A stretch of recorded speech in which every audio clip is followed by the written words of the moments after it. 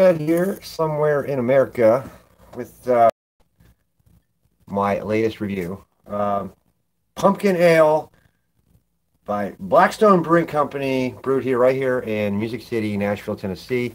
I know it's a little dark in here. You can't really see it. Trying to save energy. 5.1% alcohol. So this is a little bit lighter beer than I'm using. And I just wanted to do something festive. So let's see here.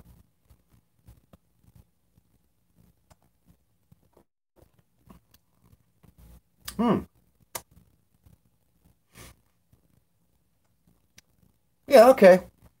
Yeah, it's a pumpkin-y tasting beer. It's got cinnamon, nutmeg, pumpkin spice, whatever. It's 5.1%. So it's not too much. You can have a couple of these and not get too tanked. And this is better than the Voodoo Ranger Atomic Pumpkin. And look, I love Voodoo products. In fact, I got a 6-pack of Voodoo Imperial Rangers in there right now. But I wanted to see if I could find me a holiday festive pumpkin beer. So there you go.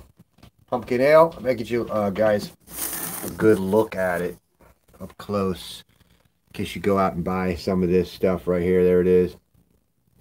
Pumpkin Ale. And it's not bad. I give it, for a holiday festive pumpkin beer, I'm going to give it a 7 because it's so far the best pumpkin beer I've had so far. The Atomic Pumpkin was too spicy and just it gave me the, let's just say it wasn't a pleasant morning. All right, but this stuff's great. I love it.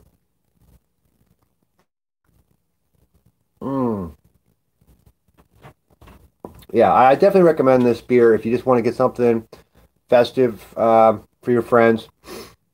It's not bad.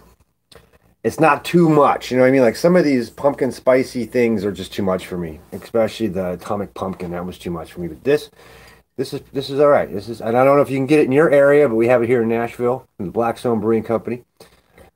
Well, shoots, that's about it, guys. I have to sort of conserve some battery and some gigs this month because I've had to, because of COVID, I'm not bringing in quite what I usually do bring in because I can't perform live. So I had to cut back on the data this month. And now the internet here is funky. So there's that. But I do thank you for watching. Subscribe with the like button.